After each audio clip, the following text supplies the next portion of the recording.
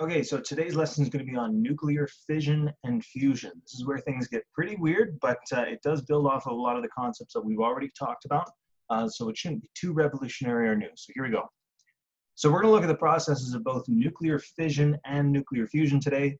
First thing we're going to talk about is something called the nuclear binding energy. This is the energy that holds atoms together.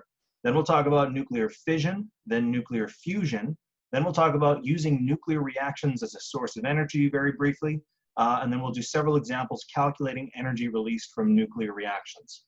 So again, nuclear fission is like the process of breaking things down. Nuclear fusion is the process of bringing things together. We're going to look at all the energy calculations that would exist within those. Here we go. So first things first, nuclear binding energy. The nuclear binding energy is the net energy required to separate all of the nucleons within a nucleus into individual protons and neutrons. The binding energy is equal to the difference between the total energy of the individual nucleons and the energy of the nucleus. Basically, and this picture kind of shows it pretty well, when the nucleons are all separated, they have greater mass than they do when they're together. Now, in order to account for this, we have to understand that mass and energy are two sides of the same coin. They both are representations of the same essential property of the universe, basically. So in order to make up this deficit, we have to make sure that we have some extra energy involved. So the nucleus is really being held together by something called binding energy. So that energy, of course, is what's holding all of these nucleons together. So if you were to separate the nucleons, you would find that they have greater mass than all of them just together as one clump of a nucleus, right? And that's because that binding energy plays a role in it. So the binding energy is just the energy of the nucleons separately minus the energy of the nucleus. Now remember, mass and energy, like I said just a second ago, are two sides of the same coin. So really you could say it's like it's very much an analogy to the mass of the nucleus right here and the mass of the nucleons separately because they're greater, right? So we'll often write this as either EB for binding energy or even just delta E, the change in energy. It's just the difference between the nucleons separated and the nucleus together, okay? Moving on. So this energy is calculated using Einstein's famous equation relating energy and mass. That's E equals mc squared. So like we have mentioned before, if you have something of a certain mass, you can actually find what its energy equivalence is just by using this equation, right? So particles are sometimes classified by their energy equivalence, which is the amount of energy released should their entire mass be equated as energy. So if you had some way of turning the mass of an entire particle into just raw energy, that would be where E equals mc squared comes into play, okay? Anyway, moving on. So, for an example, determine the energy equivalence of a proton. So we're going to assume now that we somehow can take a single proton and turn it entirely into energy, just totally raw energy. So of course, this is going to come from E equals mc squared. E is what we're looking for, it's the energy. Mass is something that's actually known. The mass of a proton, as per our formula sheet, is 1.67 times 10 to the negative 27 kilograms. And C, of course, is the speed of light, 3.0 times 10 to the 8. But notice it's c squared, so we'll have to square that on the outside here too. If you throw this in your calculator and then just round, I guess, to, I guess really we should only have 3 sig digs technically because of the sig digs that were in the mass of the proton itself. I guess really it should be 1.50 times 10 to the negative 10. And of course that's going to be measured in joules. So if you had some way of turning all of the mass in a proton into energy, that's how much energy you get out of it. And notice that is several degrees higher, relatively speaking, than the mass would be, right? The mass of a single proton is tiny. Imagine now instead if we have full kilogram of this, just how many joules of energy would be released from changing a kilogram mound of protons somehow into raw energy. It's insane. All right, next one, the mass of a helium nucleus. And a helium nucleus, of course, is 2 protons and 2 neutrons, is, well, this right here, okay? Now, if the mass of a neutron is this much, this is a lot more specific than what your formula sheet gives, and the mass of a proton is this much, just slightly less than a neutron, again, this is more specific than your formula sheet gives, what is the binding energy of the helium nucleus? Well, let's remind ourselves what binding energy really is here. Remember, binding energy, I'll call it EB this time. EB is really just the difference between the energy of your nucleons separately minus the energy of the nucleus altogether. The separate nucleons have more energy than the nucleus does together on like all as one, right? So the energy of the nucleons would be like the mass of all the nucleons combined times c squared, because remember, if we're going to break this down, energy of nucleons is still E equals mc squared. So it's the mass of the nucleons times c squared minus the mass of the nucleus times c squared. Well, let's start by finding the mass of the nucleons. I'm going to kind of just do it off on the side over here. M of the nucleons is going to be the mass of your neutrons plus the mass of your protons. Well, judging by this right here, 4, 2 helium, this says that there's 2 protons and 4 nucleons in total. The other 2 nucleons, of course, must be neutrons, right? 2 protons, 4 in total. Just go 4 minus 2. That tells you got 2 neutrons, right? So if we deal with the neutrons first, we can say the mass of all the nucleons is 2 times the mass of a neutron, which is 1.6749 times 10 to the negative 27, plus the mass of the 2 protons, right? So 2 times 1.6726 times 10 to the negative 27. Oops, 27. There we go. Good. What that's going to equal is about 6.695 times 10 to the negative 27 kilograms. Notice this is a different mass than the mass of the nucleus that was given to us. And notice it is, in fact, just a little bit higher, right? That's a 9 right there. So it is just a little bit higher than the mass of the nucleus, all is 1. So that's exactly what we were predicting with this. Let's now calculate it from here. The binding energy, EB, is therefore equal to the mass of the nucleons, so 6.695 times 10 to the negative 27, times c squared, so times 3.0 times 10 to the 8, and then squared, minus the mass of the nucleus. The mass of the nucleus was given to us in the question as being 6.6443 times 10 to the negative 27, also times by c squared, 3.0 times 10 to the 8 squared. Now, one thing I'm going to do before I actually calculate this, another thing we could have done here, because notice there's a c squared on both of these. I'll just kind of write it in the middle between these two. What we could have done instead is we could have said EB is actually equal to the difference between your masses, then times just c squared on its own. And that's because you could technically factor out a c squared out of both of these. So really you could say it was the mass of the nucleons minus the mass of the nucleus, and then times that by c squared instead, right? That's probably actually a little bit easier, but we didn't do it that way. I just forgot, to be honest, but whatever. Let's throw this in now. EB, your binding energy, I guess we would need 5 sig digs in this question, is going to be 4.5630 times 10 to the negative 12 joules. Now that's not the mass equivalent, or sorry, that's not the energy equivalence of a helium nucleus. That's just the amount of energy that actually binds that nucleus together. That's how much energy is actually holding all of those individual nucleons, the protons and the neutrons, all together, okay? So again, the binding energy is just the difference of the energies of the individual nucleons, that's right here, minus the nucleus all as 1, okay? That's the binding energy, it's what's holding it together. All right, so nuclear fission. Nuclear fission involves the splitting of the nucleus of heavy elements, right? So the elements that are on the bottom of the periodic table. It often occurs when a free neutron collides with a large nucleus, which absorbs the neutron to form a highly unstable isotope, and this is sometimes called proton bombardment.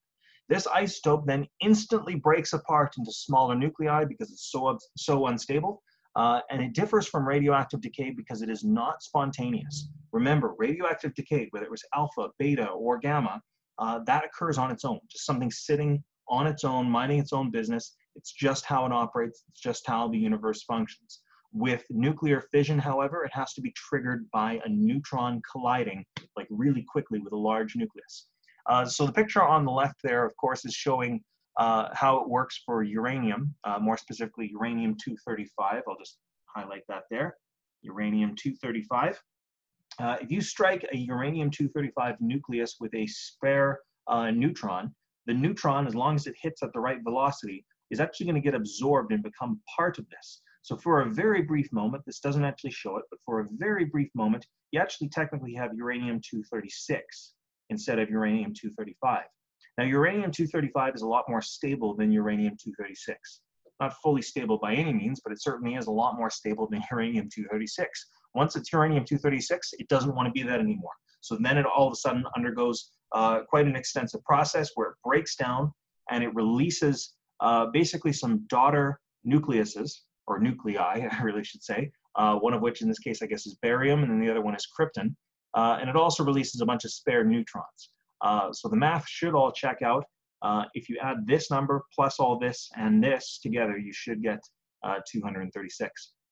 Now on the right, of course, that's probably been distracting you this entire slide. I can't really blame a nuclear weapon from distracting you. This is actually real test footage from the early 1950s, somewhere in, I believe, New Mexico, but it may have been Nevada. The US detonating, of course, a nuclear fission weapon, right? And this is one of the special ones that they had done where they actually launched it out of a cannon, which is a bit of a different way of going about it, but really fascinating, terrifying, but also fascinating. Pretty sure I've told you guys the story as well. My grandparents on my mom's side, they got married in 1953. And for their honeymoon, they went down to Las Vegas. And Las Vegas, of course, was nothing like it is today, but it was still starting to become a very prominent thing back in 1953. Long story short, though, I think it was one evening, my grandpa actually found out that there was going to be a nuclear test. They literally just did these nuclear tests back in the 1950s. And without telling my grandma, he actually took her out and they went to like a place that was pretty much on the top of a cliff. And there were a bunch of other people waiting. My grandma had no idea what was going to go on. And then, of course, sure enough, way in the distance, they watched a nuclear weapon detonate, which is an absolutely horrible, horribly bad idea because, of course, as soon as a nuclear weapon detonates, as we've seen before, it's releasing a huge amount of radiation. And that radiation is striking you at the speed of light. When you're watching this picture here, as soon as you see that nuclear weapon detonate and all that huge flash of light right there, a lot of that light isn't just visible. There's a lot of gamma rays and X-rays and all these other very highly ionizing radiation photons that are bombarding you at all times. And that can cause some very serious health effects from that nuclear fallout. But anyway, we're going to move on from there. Let's see. Okay, so a small amount of mass disappears during fission. This difference in mass is called the mass defect, right? So the mass that disappears is called the mass defect. Nuclear fission releases a tremendous amount of energy, which can be calculated using Einstein's equation. E equals, and they've just adapted it to be the initial mass minus the final mass times c squared. Because remember, your initial mass, so the mass of, let's say, that uranium-236 after it's been struck by that neutron, is going to be greater than that final mass of all the components combined. And that is because the energy that's released in a nuclear blast has some mass equivalence. And that is the mass defect right there. That mass, quote unquote, disappears because it gets released as an absolutely gigantic amount of energy in the form of a nuclear explosion. So in addition to splitting the nucleus of an element into two new elements, nuclear fission also releases additional neutrons. We saw that in that one picture on the last slide. This starts a chain reaction because these additional neutrons can then split other nuclei. So that's again how a nuclear weapon would work. Inside the nuclear weapon, they'll have like a sample of uranium. Let's just say it's like it's a lump right there, right? Of, you know, trillions or quadrillions of atoms of uranium in there. And you strike it with a neutron, that's just going to trigger whichever one it happened to hit. But as soon as it triggers that one releases a bunch of neutrons, which then collides into the next one, and they start releasing a bunch of neutrons, which collides into the next ones. And this all happens within like the blink of an eye. And the whole thing basically converts to new matter all at once. So crazy, very, very crazy process. So there it is again. This one's actually a much better picture than the one that was on the other slide. Oh, and I see there's 3 neutrons that are released. That's what I was actually thinking. I was going to say, well, yeah, there's 2, but you know, if you add them up, it should work. You know, I'd have to go back and check. But yeah, I always remember that there were 3 neutrons released from there. You won't have to memorize how many are released from there. I'll always give that to you, but you just need to know how the process goes, of course. So again, the idea is a neutron strikes a stable nucleus, so like uranium-235, forces it to become uranium-236 now because it's added a new neutron in there. That's very unstable, so it breaks apart and releases a gigantic amount of energy as well as a bunch of extra neutrons. So that's how nuclear fission works. Nuclear fission doesn't have to happen with uranium. That's just the one we're looking at. There's several other things that can undergo nuclear fission as well, but that's just a very common one that we'll use for a lot of examples. All right, so nuclear fission using uranium produces 2 million times the amount of energy as the equivalent mass of coal. Hence why, of course, it's such a huge blast, clearly, right? Now, nuclear fission, however, also produces radioactive isotopes, which release potentially harmful alpha, beta, and gamma radiation. Give 2 examples of where nuclear fission occurs. Well, we've talked about nuclear weapons. That one's maybe a little bit too obvious. I don't know if I really want to say that one again. But another one that I think is also still pretty obvious is nuclear power plants, right? Every nuclear power plant in existence today is operating under nuclear fission. We'd like to start getting them to operate under nuclear fusion, and we'll talk about that a little later in this lesson. But the ones that we do use nuclear fission rather than fusion, okay? Another place, and this one I will list because it is kind of something you wouldn't necessarily think of happening. Another place that nuclear fission occurs is actually deep in Earth's mantle. So way, way, way underground, there are some small nuclear fission reactions that are happening. It's not a gargantuan blast like we would experience at the surface in a nuclear weapon by any means, but there is believed to be a lot of nuclear fission going on down deep in the mantle of the Earth, right? Anyway, moving on. We won't need to know that too much. All right, next up, nuclear fusion. Nuclear fusion is the opposite of fission because instead of splitting large nuclei, small nuclei are combined into heavier elements. And nuclear fusion always involves at least two reactants, which must be lighter elements, right?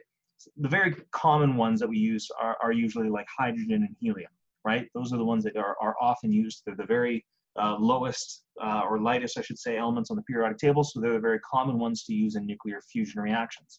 But you can use higher ones as well, right? It can go much bigger than that. Even though two nuclei are fused together, mass is still lost in a fusion reaction because of the mass energy equivalence principle. Nuclear fusion requires extremely high temperatures because a huge amount of energy is required for the two positive nuclei to fuse together, despite their repulsive electrical force, right? So again, what's really happening is if you have, let's say, just hydrogen, so we got like a hydrogen here, let's say there's your electron buzzing around it, and another hydrogen with its electron buzzing around it. What you're doing when you're fusing it together is you're pushing them together so that those two nuclei form together and actually stick.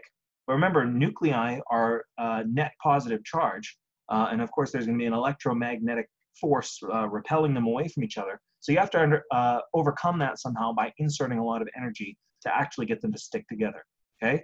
But yes, even though you're putting in a lot of input energy, there will still be a huge amount of energy released because again, the mass of things that are separated is greater than the mass of things that are together, so that energy has to go somewhere. That's what I refer to with that mass energy equivalence principle.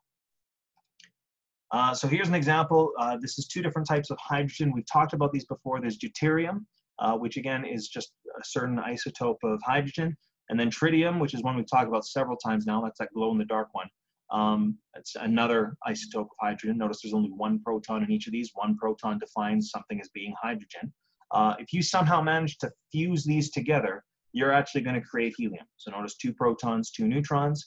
A neutron gets released out of that as well, just because, of course, you have to keep your number of particles the same. There's 3 neutrons going in. There has to be 3 neutrons going out, unless some really weird process, like the certain kinds of decay we saw before, starts happening here. But that's a different story altogether. But most notably, a huge amount of energy gets released.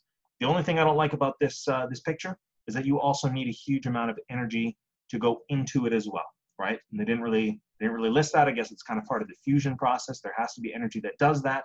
But again, there is a net amount of energy that gets released from this as well. The energy input is not as big as the energy output. The energy output is going to be quite substantial, okay? Anyway, moving on. Give 2 examples of where nuclear fusion occurs. Well, nuclear fusion can occur in a bunch of different places. I'll start with one that might be pretty obvious to us as well. There are actually nuclear fusion weapons. You've probably heard of something called a hydrogen bomb before. Hydrogen bombs are a nuclear fusion weapon. So I'll even write that, I'll call it a hydrogen bomb, right? It's a type of nuclear weapon, a very, very extreme nuclear weapon. Hydrogen bombs were much more effective, generally speaking, than the nuclear fission bombs that we've been looking at. But another place where nuclear fusion occurs, and this one is extremely important, literally every star. So inside of stars, there are constant nuclear fusion reactions occurring. That's what makes a star a star. That's the reason stars are glowing in the sky. It's because it's a gigantic, like absolutely gigantic nuclear fusion reactor that is constantly burning. That, of course, includes our own sun. The sun is a star, after all. It's just the star that's closest to us. So inside the core of the sun, there is a nuclear fusion reaction occurring that is actually putting hydrogen and stuffing them together to create helium. So the following are examples of nuclear fusion reactions that dominate the solar interior. Here's the one. I guess it'd be 4 deuterium atoms. Remember, it's hydrogen 2. That's deuterium. So 4 deuterium atoms combining together to create helium. 2 beta negative particles. Remember, a beta negative particle is just a fancy way of saying an electron. 2 neutrinos and 7 gamma rays, right? And I'm pretty sure that is correct, that it's not supposed to be an antineutrino. Yeah, I think it is just a normal neutrino, not an antineutrino. This is not beta negative decay. Don't go thinking that this is beta negative decay. This is a nuclear fusion reaction. It's not the same thing. But then, of course, 7 gamma rays. That one definitely makes sense. And that's for every 4 deuterium atoms that go into it. Another one that happens, though, is deuterium can combine with tritium. That's like that picture we saw just a second ago. And that creates a helium atom as well as 1 neutron that gets released from it as well. You don't need to know these. Like, by no means do you need to know these. I just want you to understand that nuclear fusion occurs by basically combining a bunch of particles together. And in this case, it was 4 deuterium atoms combining together, fusing together to form helium and all this other stuff. Okay? Anyway, moving on. Let's see here. So nuclear fusion in stars. Yeah, here we go. I know what this one's all about. So let's say you had a supergiant star. This is not like our sun. Our sun is nowhere near being a supergiant star. As a matter of fact, our sun is actually pretty low end of average, actually, when it comes to all stars. But a supergiant star that's right at the end of its life cycle is actually going to be performing a bunch of different kinds of fusion reactions all at once. Like almost every other star, there's hydrogen inside of it fusing into helium. So hydrogen fuses to become helium. But as a star gets bigger and bigger and bigger, and the conditions in the core of the star get more and more intense, you can actually get it to a point where there's enough energy provided to actually fuse helium. And helium will fuse together, I believe, to form carbon. Now, carbon, actually under extreme enough circumstances, so that's why I'm really saying, you know, emphasis on the super part of this, carbon under extreme enough situations can actually fuse together to form neon. And then neon under extreme situations can form oxygen, and then it can go down to silicon. And then the last step in all stars is iron. Iron is the last thing that can fuse together.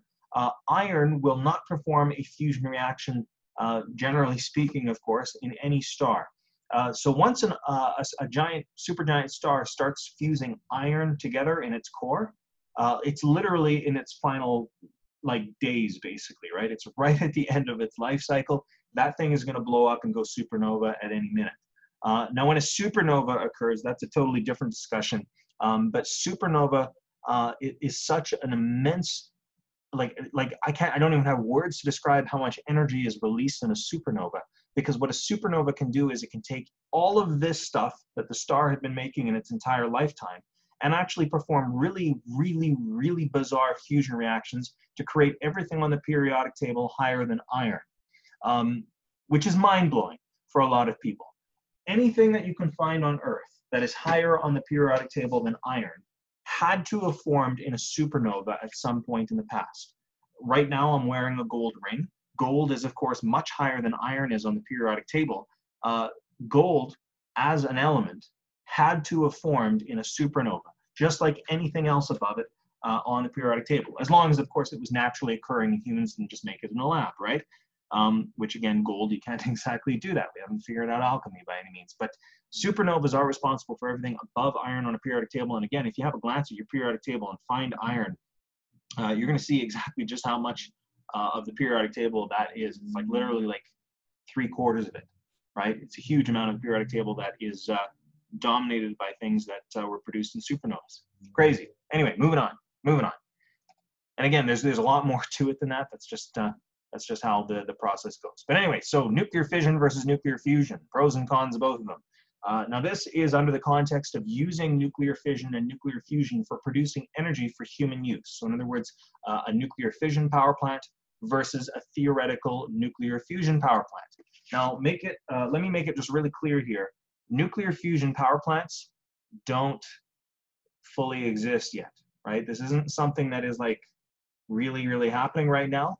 But scientists are actively working on getting a nuclear fusion reactor working and actually functional because it is very, very strongly believed that once we have nuclear fusion working, we've pretty much solved our energy problems forever. Nuclear fusion has that much potential. So here's some advantages and disadvantages. For fission, some advantages of doing nuclear fission, so the way that nuclear reactors already work, is that there's less emissions than other forms of power.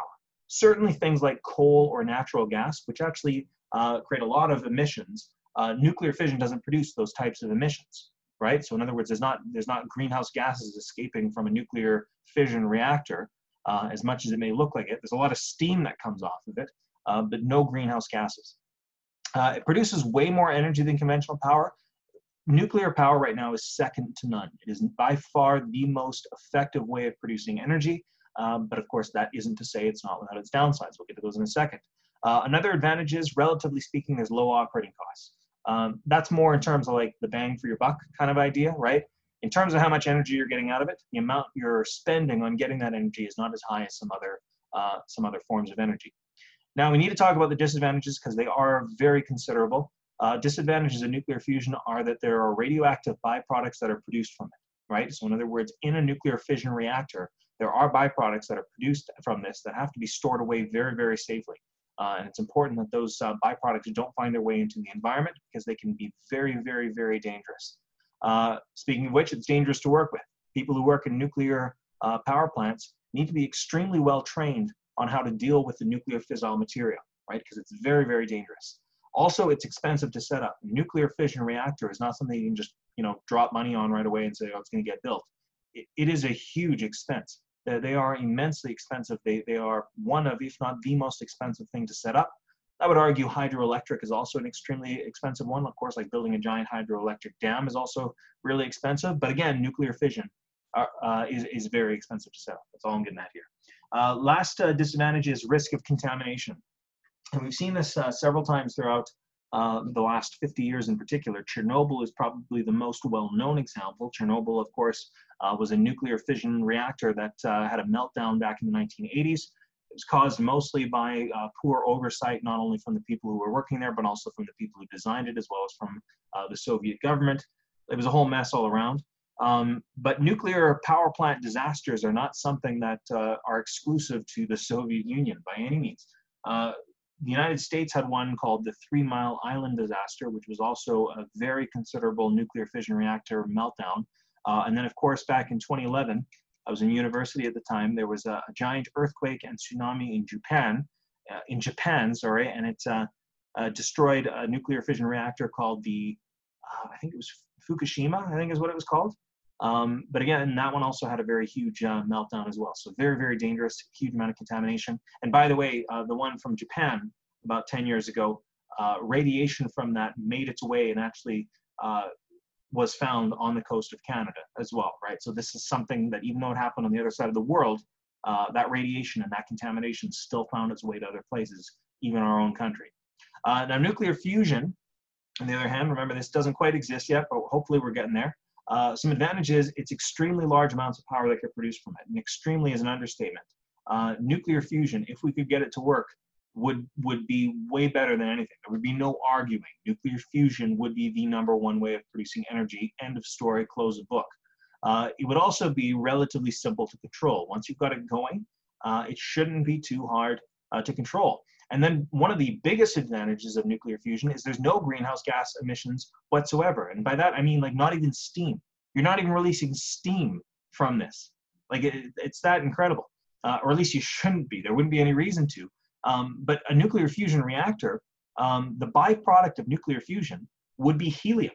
Like in other words, you'd have just enough like helium to like, pretty much have enough for every balloon at every birthday party in existence, right? Like you'd be good from that. That's about it, right? And helium, if you released helium into our atmosphere, it's not going to stay in our atmosphere. That's what I'm trying to say here. It'll literally be sent out and it would actually find its way into space, okay?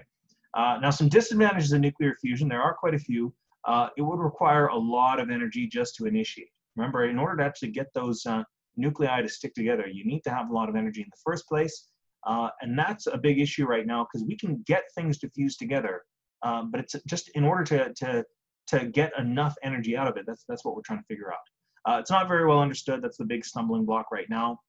The eventual setup will be extremely expensive. We're talking tens of billions of dollars at least. Like, there's a huge amount of money that's already been poured into it. Who knows what on earth fusion reactors would cost? And currently, it's not known how to get it to yield a net amount of energy. So in other words, we need to have energy going in. We also would need to have energy coming out. We're just trying to find a way to get more energy out of it than we put into it. And that's quite tough right now. All right, we're going to run through a bunch of examples. I've already gone like really long on this, and I apologize, but it is a very interesting topic. So let's make sure we wrap these up. So first question here, calculate the energy released in the fission reaction of a single uranium-235 atom. Notice I've got the individual nucleus masses all on the side here. Those are going to be pretty important. Basically, how we do this is the energy released just comes out of E equals mc squared. But you just have to understand that E is going to equal your initial mass minus your final mass times c squared, because the mass defect is what's being released as energy in these fission reactions. So the initial mass, maybe we should find that first. The initial mass here is just going to be the mass of uranium, so right here, plus the mass of a neutron. I could write that down. I'll save us time here. It's just literally this guy plus this guy, and that's going to be 3.919649 times 10 to the negative 25 kilograms. Now, the final mass, on the other hand, is going to be the mass of all of these guys combined. And just take note, there's 3 neutrons, so we would have to times this guy by 3. Once again, I'll spare you the trouble of writing all that down. It's literally just this right here, the barium, plus the krypton, plus 3 times this, okay? The final mass is going to be 3.916547 times 10 to the negative 25 kilograms. So therefore, E is going to equal the difference between these two. You can tell, you have to look at the thousandth place right here, but you can tell that the initial mass is very slightly more than the final mass. So we can just subtract those two. 3.919649 times 10 to the negative 25 minus 3.916547 times 10 to the negative 25. Close the brackets off, and then times that by c squared. So 3.0 times 10 to the 8 squared. Therefore, the energy released for just one single uranium-235 atom is to 5 sig digs here, because we have to use the numbers we were given, 2.7918 times 10 to the negative 11 joules. There we go. Okay, I'm going to speed through this. It's like the longest video we've ever had. Next one, burning 1 kilogram of gasoline releases that much energy. What mass of uranium-235 would provide the same amount of energy? Okay, so that's kind of weird. We have, let's see here. Okay, oh, all right, I see where we're going with this. So basically what we have to do is we could take the amount of energy that gasoline releases, so 4.4 times 10 to the 7 joules. If we divide that by how much energy uranium-235 produces, which is 2.7918 times 10 to the negative 11, that'll tell us how many atoms of uranium-235 we would need, right?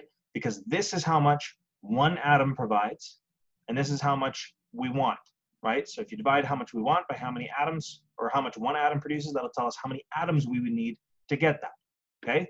So the number of atoms of uranium-235 we're going to need are 1.57604 times 10 to the 18 atoms.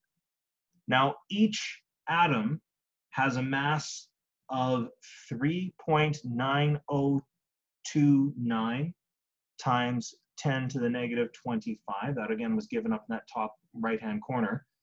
So we just need to multiply those two things together, and that'll tell us the mass, of course, of how much uranium we need to produce that amount of energy. Because again, this is how many atoms we need, this is how many kilograms there are per atom, so this will tell us how many kilograms we have.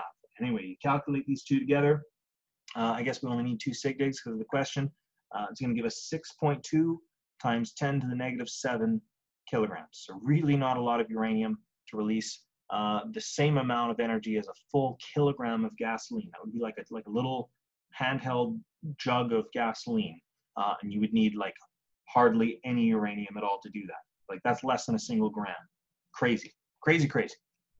All right, next example. Calculate the energy released in the following fusion reaction.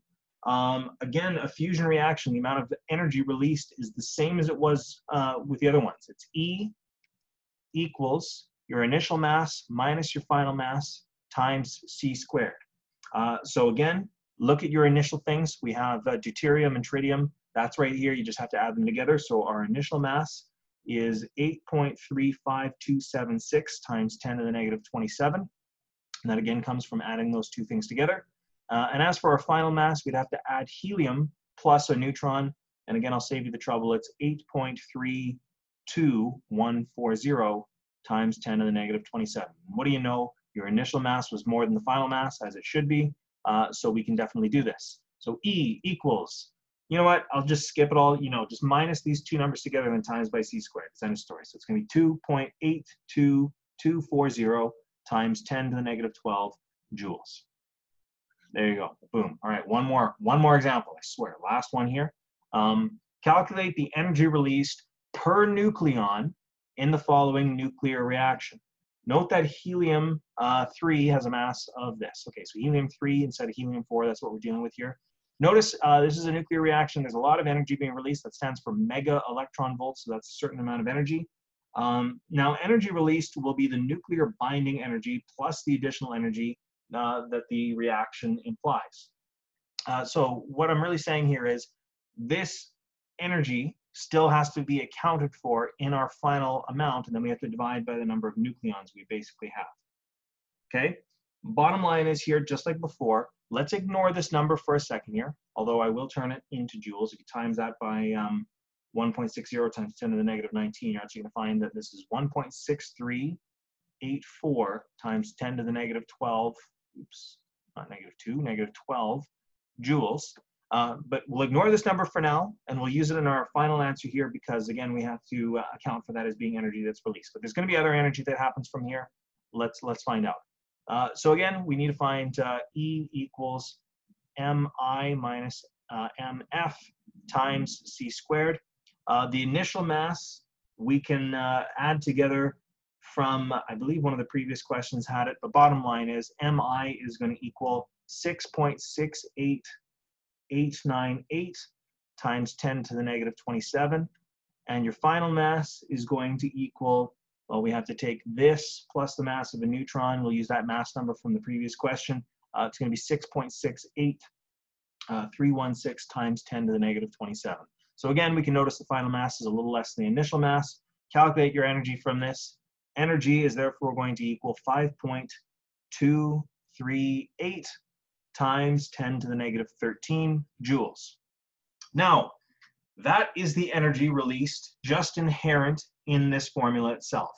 This additional amount of energy is coming in afterwards as well. So we need to add that on in order to account for it. If you add that onto it now, you're going to find that you have 2.1622 times 10 to the negative 12 joules. Now, we now have to divide this by the number of nucleons that exist in this reaction. Now, regardless of whether you look on the left side or the right side of this equation, you're going to see that there's 4 nucleons in total. There's 2 plus 2 here, 3 plus 1 here. So we should just divide this by 4 nucleons now. Dividing that by 4 gives us our final answer finally of 5.4055 times 10 to the negative 13 joules. Whew, holy smokes. Okay, that was the longest lesson ever. For practice, please make sure you're working on your atomic physics assignment that is due this Friday. You can now do, I think, up to about question 26 on that one. And you might also want to try some of the questions in the nuclear fission/fusion worksheet. That's page 58 to 60. Anyway, as always, guys, if you need any help, please let me know.